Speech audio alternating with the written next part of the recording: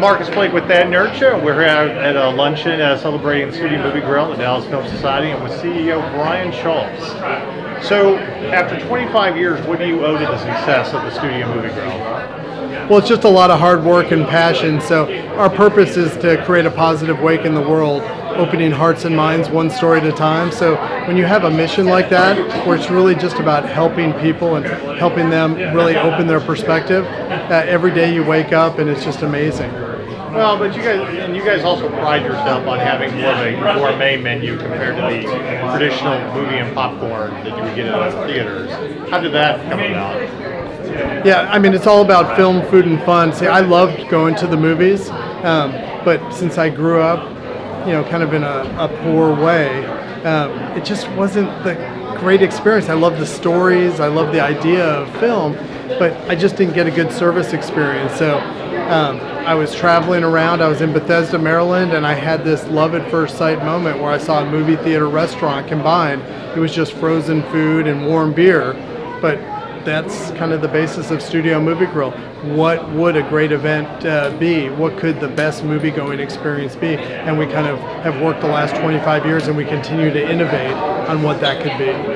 Now, do you have any fan favorites of movies that you love to see at the Studio Movie Grill, or are they all great? Well, I'm a movie crier, so I like the ones that really touch your heart. Movies like Wonder, Rudy, the heartwarming stories that really make you think, you could really do anything and understand what are your limitations, how can you overcome those. So those are kind of the films. And I love the films that touch just the hearts of young kids. When we have school groups in, Studio Movie Grill is just a great platform to really impact the world in a positive way. Our minds are getting tighter and tighter, and we're kind of getting polarized so much. So Studio Movie Grill stands as a polarity to that, to open people's perspective. As a movie fan, like most people, you love classic movies, and while other theaters like to do different classic movies at different times, what do you think are the best classic movies that would go great with the Studio Movie Grill? The best classic movies are the ones that the local community want. So we started off where I would just be influencing what the content would be, and then we had kind of a film booking group, and we realized very quickly the best way to do it is figure out what the local community is interested in and bring those topics and be a platform for those communities to see what they're interested in. So depending on the city, I think the best one for Studio Movie Grill is whatever that community is looking for. Now, in recent years, Studio Movie Grill has done more with film festivals and bringing independent film, especially here in Dallas. Why do you think that's important? Independent film is critical.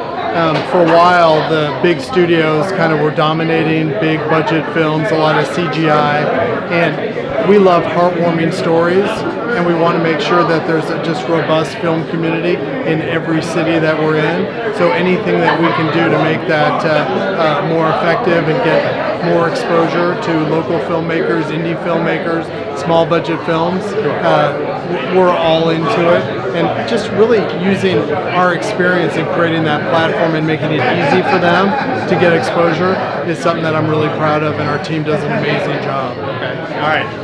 Because you're the man, I'm going to give you two nerdy questions. Yeah. The first one being, when it comes to films in our universe, sci-fi, superheroes, fantasy, and all that, what is your all-time favorite movie that you have seen at the Studio Movie Grill that's just perfect for the big screen?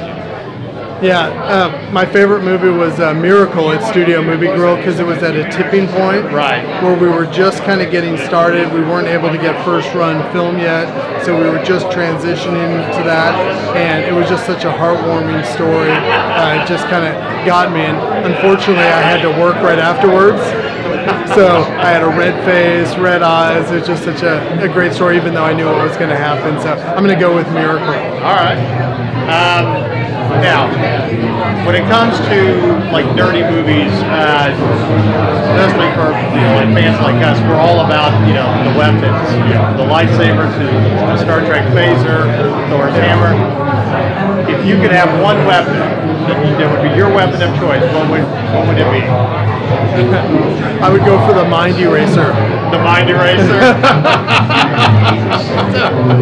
I think they have a term for that in business. It's called the paper shredder. Exactly. All right. Well, thank you very much. We look forward to another 25 years in the studio movie. My pleasure.